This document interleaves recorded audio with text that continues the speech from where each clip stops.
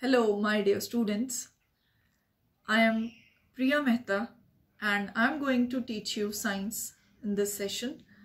First of all, I would like to introduce myself.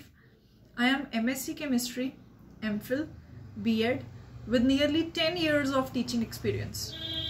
And from this session onwards, I'll be taking science of your class. So students, let's begin with the first chapter of our syllabus. The name of the first chapter is Nutrition in Plants. Before I start with the first chapter, I would like to tell you that through your WhatsApp groups, we have sent you ebooks. You can download that ebooks and view that chapter number 1, that is Nutrition in Plants, during these lockdown days. Now let's be back on our first chapter, that is Nutrition in Plants. Children, let's first recall what you have read in class 6th. You have read food is essential for all living beings, whether it's human beings, plants, animals, birds or small insects. All require food to survive. So you have learned that there are various components of food.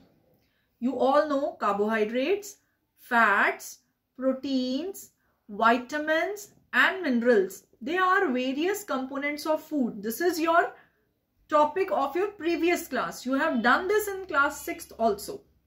You all know that carbohydrates and fats come under the category of energy giving foods like breads, chapati, potato. They all are carbohydrates, and paranthas, butter, ghee, they come under fats. They provide you amount of energy you need. Point number 2, proteins. They are bodybuilding foods. As you people are instructed again and again by your parents or by your elders to eat pulses, to eat eggs, so that you can get ample amount of proteins which will help you to grow. As you are in growing age, you need to grow your height, you need to gain weight. So that's why you are being told again and again to have more proteins. Third category of the components of food is protective foods. Protective foods are vitamins and minerals, what we receive from fruits and vegetables. As you all know, if you visit a sick person, what will you carry along? A packet of fruits or a pack of pizza? Obviously, a packet of fruits, because fruits are rich in vitamins and minerals and they provide us immunity to fight against the diseases. They come under protective foods. Fine. So now, till now, we have discussed there are 3 components of food.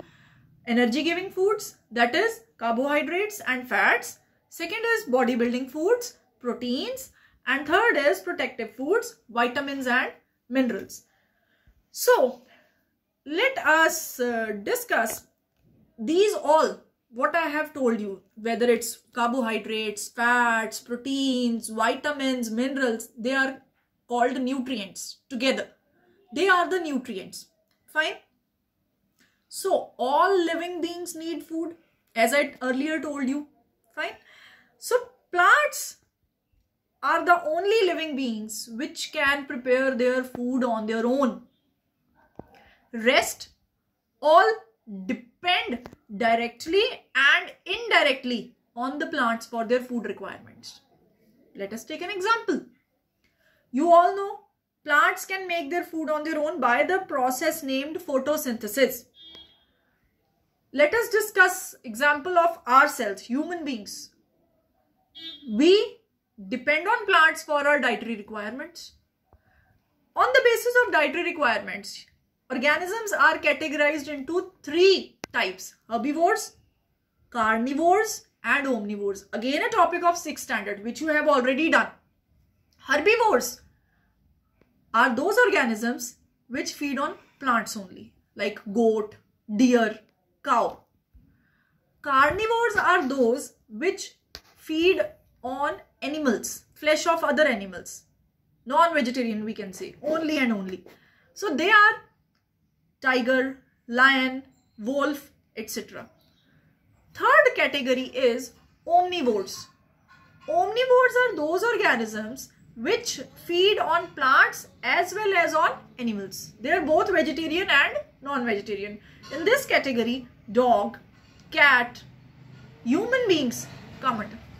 We are also omnivores, as we can consume vegetarian food as well as non-vegetarian food. So, let us talk about ourselves only. Human beings, we people directly or indirectly depend on plants for our dietary requirements. Fine. So now let us discuss mode of nutrition in plants, which is the main topic of this chapter, which is the main topic which we have to discuss. Mode of nutrition in plants. So plants are the only living beings that can prepare their food themselves, and the process which they use to prepare their food is known as photosynthesis.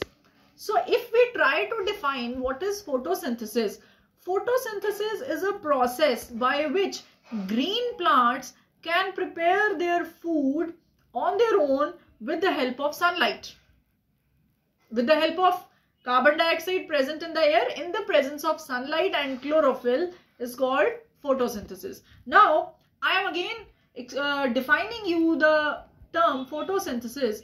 Photosynthesis is defined as a process in which green plants prepare their food in the presence of sunlight and chlorophyll with the help of water and carbon dioxide, and release glucose and energy and oxygen.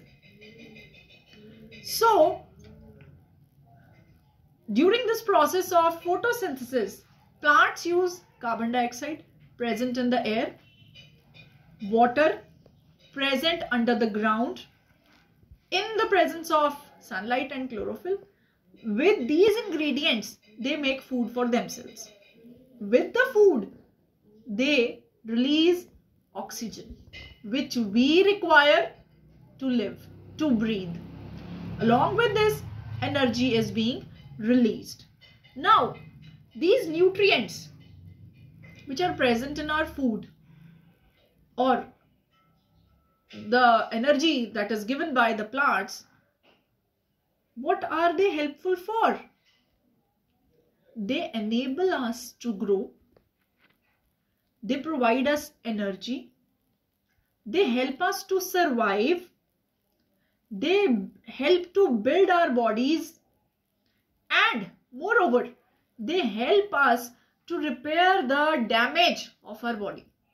They help to repair the wear and tear of our body. As you know that if you have a small cough and cold or little headache, you just take rest or eat healthy food, it all the way vanishes on its own. No medicine is needed, because your body is that much strong, your immune system is that much strong that it can heal on its own. So let us proceed. What is nutrition? We are talking again and again that we have to do nutrition in plants, nutrition in plants. What nutrition actually is?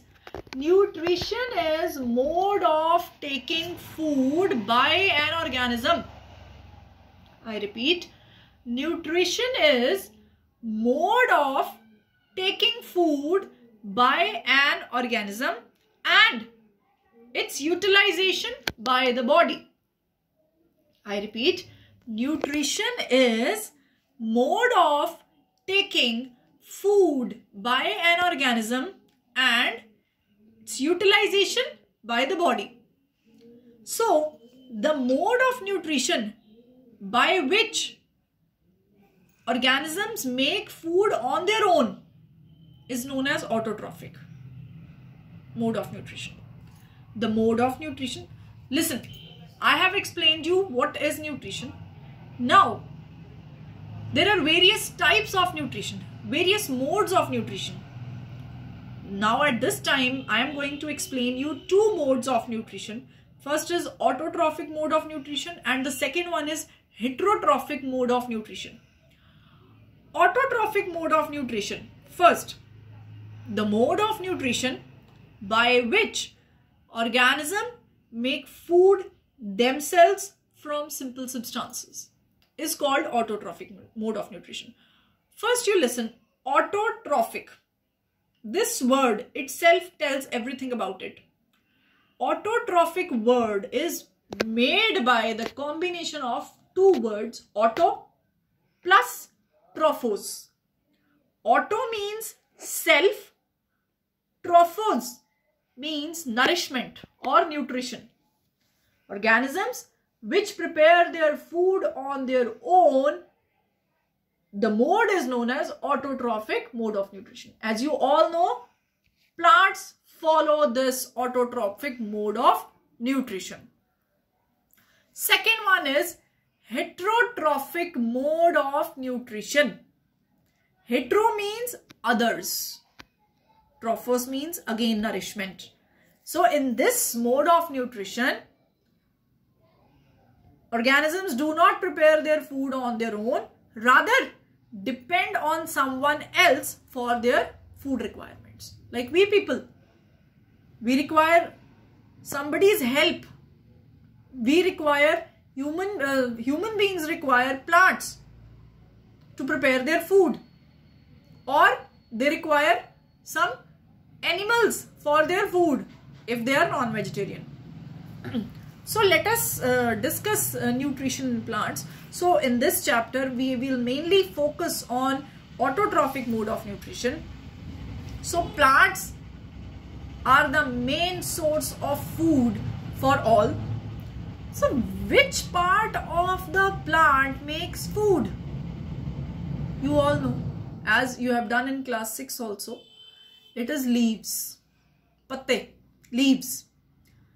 Leaves are called the food factories of the plants, or you can say kitchen of the plant. So leaves prepare food for the whole plant. Now the question arises, from where does the raw material comes?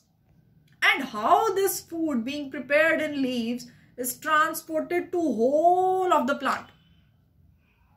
So listen students, raw material which is needed by the plants to prepare food is carbon dioxide gas and water, sunlight, chlorophyll. 4 requirements are there. I again repeat, carbon dioxide gas, water, sunlight and chlorophyll. Now let us discuss from where all these raw material come from. Number 1, carbon dioxide. From where does this carbon dioxide come from? It is us. We exhale carbon dioxide in the atmosphere, right? And plants grasp that and use it for the photosynthesis. Number 2, it is, for carbon dioxide, we and animals both exhale carbon dioxide in atmosphere and plants take that gas for the preparation of food. Number 2 is water. Now, from where does this water come from? The plants you have potted in your house, you may water them. But what about the plants who are in jungle, which are present in jungle? Who goes there to water them? Nobody. The roots of the trees go much deeper in the soil and absorb water from the underground water that is being used by the roots. Next, sunlight. You all know sun is the major source of energy, right? And from that plants take energy and proceed. Next is chlorophyll. What is chlorophyll actually? It is a pigment. It is a pigment which imparts green color to the leaves. Because of the presence of chlorophyll, the leaf of the color is green. No, it's not all the time that all the leaves present in the world are of green color, but in most cases chlorophyll is there.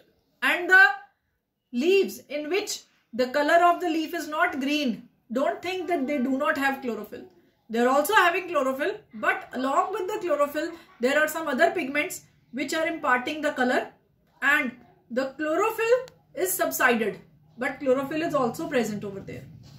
So we have discussed that there are 4 requirements of the photosynthesis: carbon dioxide, which is obtained from the atmosphere; water obtained from underground; sunlight, you all know sun is there; and chlorophyll, that is a pigment present in the leaves which give green color to the leaves.